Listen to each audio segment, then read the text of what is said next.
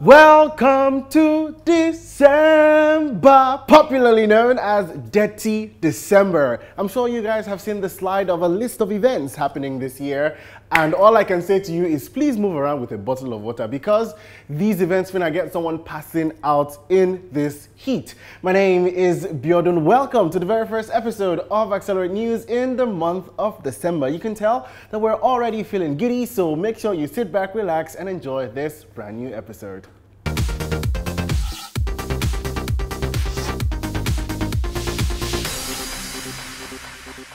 The beautiful Etsanyi Tukura, the beauty queen representing Taraba State, has been crowned Miss Nigeria 2019. The lawyer, who was among the 18 finalists at the grand finale of the 43rd edition of the beauty pageant held at Eco Convention Center on Saturday, November 30th, received a luxury apartment and a car after being crowned the 43rd Miss Nigeria. The pageantry, which had in attendance Lagos State First Lady Ibijake Sanwo-Olu as well as other high-profile dignitaries, had Nollywood's Rita Dominic, former BB Naija housemate Ike Onyema Lanre da Silva Ajayi, and Africa's leading beauty and makeup entrepreneur Tara Durotoye as its judges.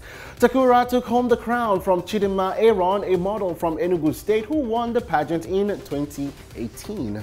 A big congratulations to her, and we're super excited to follow her story from here on out.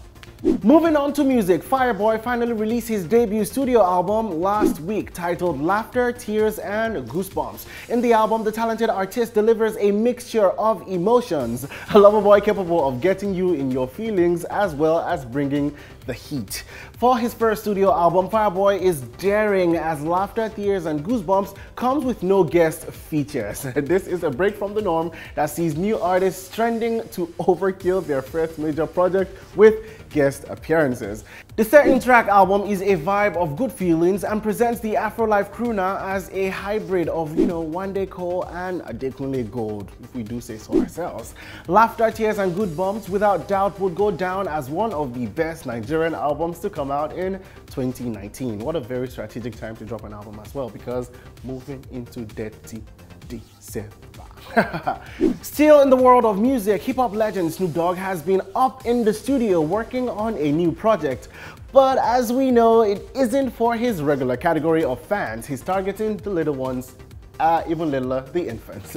The new project, which Snoop Dogg says will be called Lullaby Renditions of Snoop Dogg, will include soothing instrumentals of Snoop Dogg's classic hits, Drop It Like It's Hot, Gin and Juice, and Sensual Seduction. The rapper also revealed that he will be teaming up with Rockabye Baby Music. The company is known for making instrumentals for babies covering music from other hip-hop favorites like Drake, Eminem, and Kanye West.